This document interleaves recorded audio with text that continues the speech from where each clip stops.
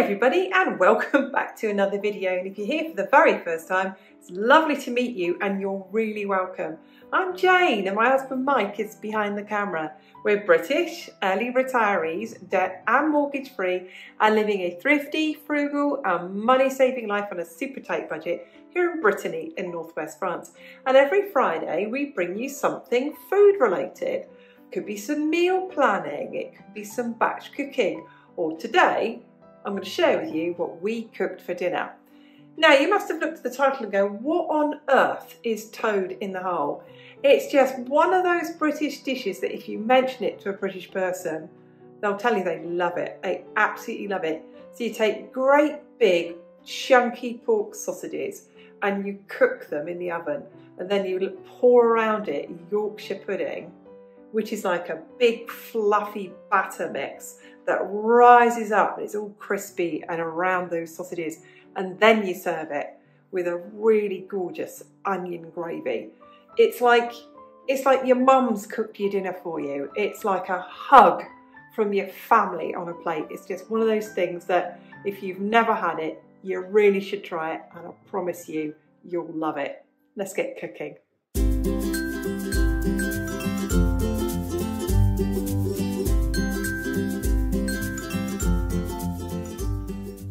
I'm going to run through my ingredients for toad in the hole with onion gravy.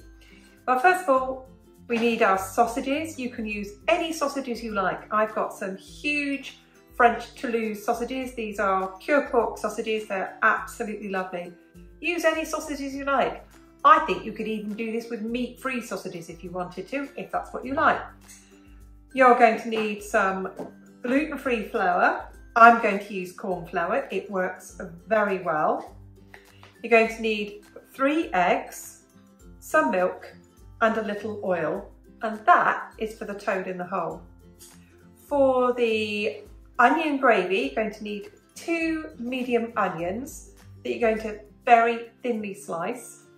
I've got 2 teaspoons of soft brown sugar, because we aren't going to have any of the meat juices because they're going to be in the bottom of the pan. The gravy's lacking slightly, so I'm going to add in some soft brown sugar. I've got 2 stock pots here, which I'm going to mix up to be 500 millilitres of beef stock, which is 2 cups of beef stock. So if you've got beef stock that you can buy, that's great, or you've made, or any stock you've got at home that comes to 2 cups or 500 millilitres, that's perfect. A dash of Worcester sauce in it is absolutely lovely as well, and I'm going to add that in at the end. So those are my ingredients. It's a very, very humble meal. It's been eaten by British families for hundreds of years with that crispy Yorkshire pudding with those sausages in it and the lovely gravy.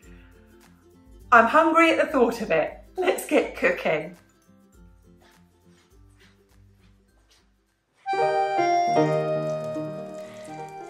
In my pan, I've got a tablespoon of olive oil, and I've also added a good knob of lovely butter.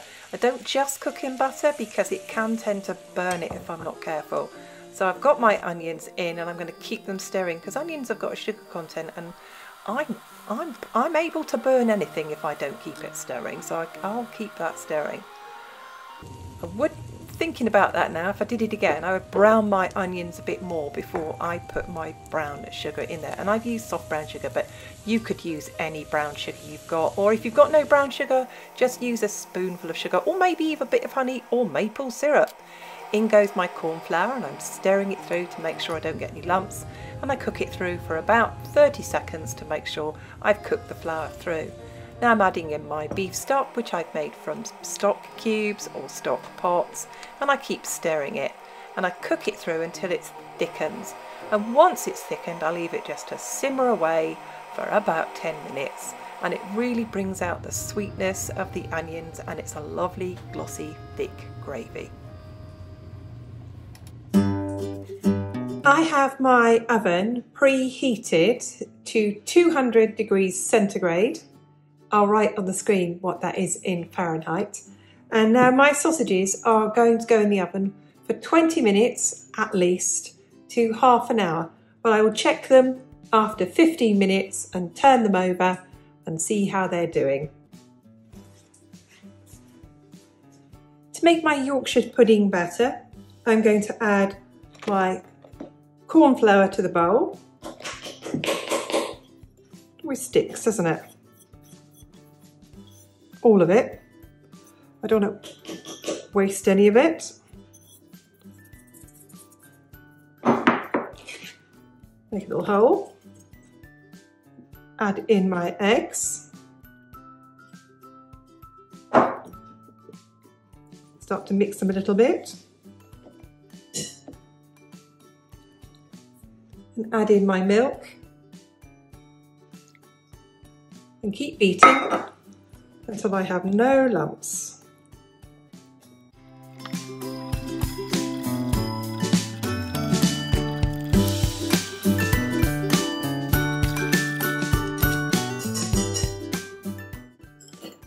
I'm going to pour that in a jug and pop it in the fridge to use when my sausages are cooked.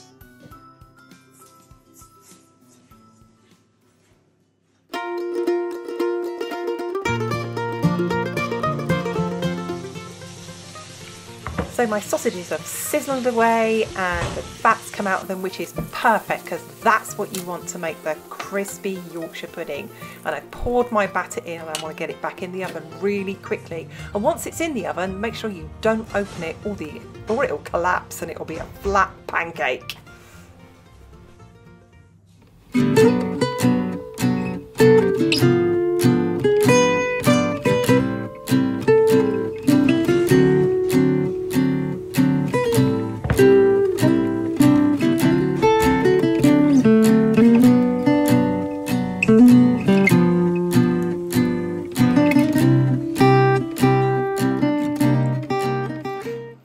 Here is the cooked toad in the hole in its crispy Yorkshire pudding.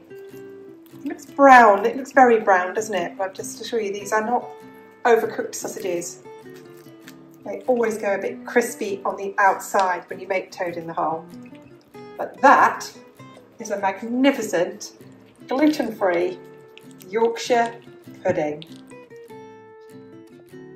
And here is our toad in the hole with some steamed vegetables and our onion gravy.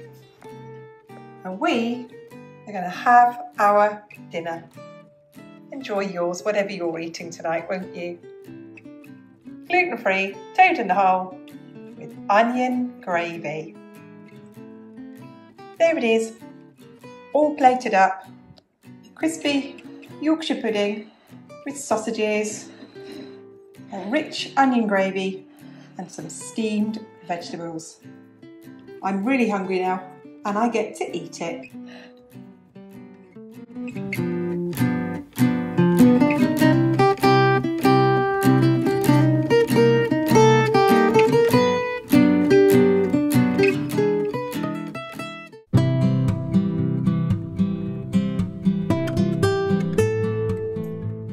I promise you, it's absolutely gorgeous and we love it.